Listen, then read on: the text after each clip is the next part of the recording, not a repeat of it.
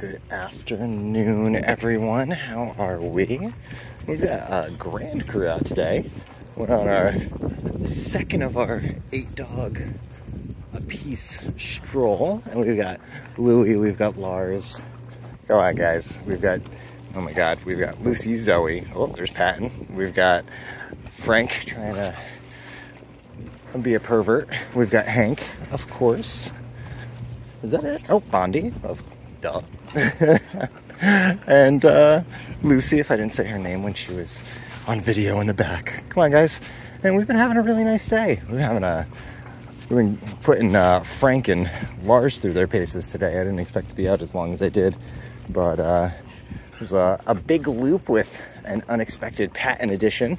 So we had to walk from the Benjamin to drop Rex off all the way back up to the Heights and Southie, and then I feel like everywhere in between. So it's been nice though. I was excited to have Patton in the crew. He's a really great walker, and I mean, they're all really great walkers. Like, I mean, come on, we get compliments all day long. Like, we just ran into a woman in her boxer, and she seemed to know Lars. Come on, bud. And I think his name was Grizzly. I think that's what his name was.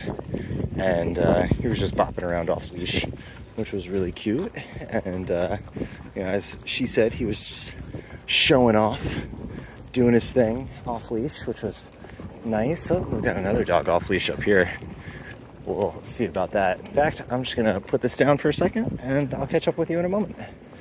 All right. All right. Successful passage. I know, guys, right? Man, you are all over Patton right now, little Frank. Frank is a little horn dog today. I'll tell you that much. We pick him up and he's immediately on top of Zoe. And then we pick up Bondi and he's like, let me get in there. And then we pick up Lucy and he's like, oh yeah. I was like, dude, you're a pervert.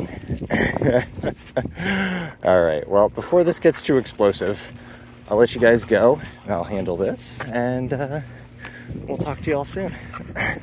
Okay, bye.